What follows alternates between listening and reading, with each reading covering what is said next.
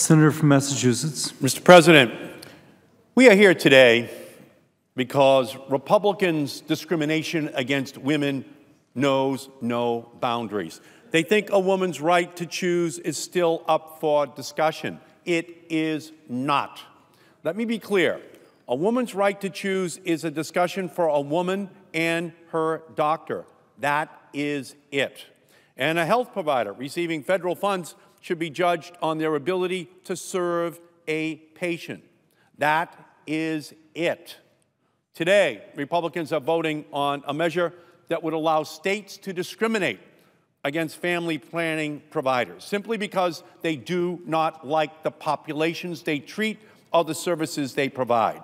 It would embolden a state to restrict federal funding for only health centers that serve primarily minority populations or patients who identify as LGBTQ.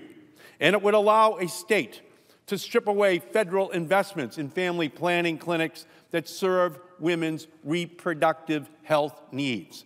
These are not hypothetical concerns. Women's reproductive care is under attack by extreme right-wing Republicans across this country. State politicians introduced more than 500 bills restricting access to reproductive health care in 2016, enacting more than 60 new abortion restrictions last year. Let's be clear. The result of today's vote means that there will be less access to care for women and families across this country.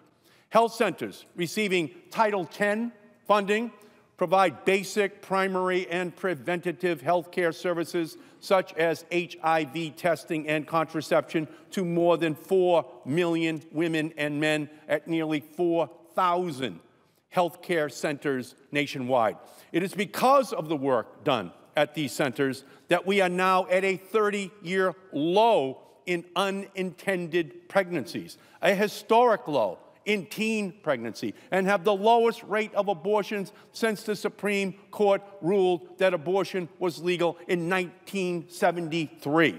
We are a healthier nation because of family planning clinics who receive Title X funding. Now, more than ever, we need to stand up and raise our voice against the Republican Party's agenda of discrimination. It is about fighting for the freedom to make decisions in our personal lives without the fear of interference from our own government. It's about the access to opportunity that comes from quality, affordable health care, and making sure that access is never restricted, no matter what gender you are.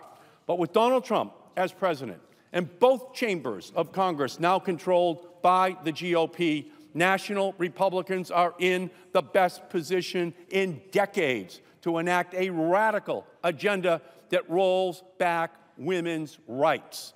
Today is just one step in their massive plan to take women's rights right back to the 19th century. I know they will not back down from enacting their radical agenda, but I also know that we who want to protect women's rights will not back down from this fight. It is an historic battle. This vote is an historic vote. I urge all members to vote no. And I yield back, Mr. President, the balance of my time.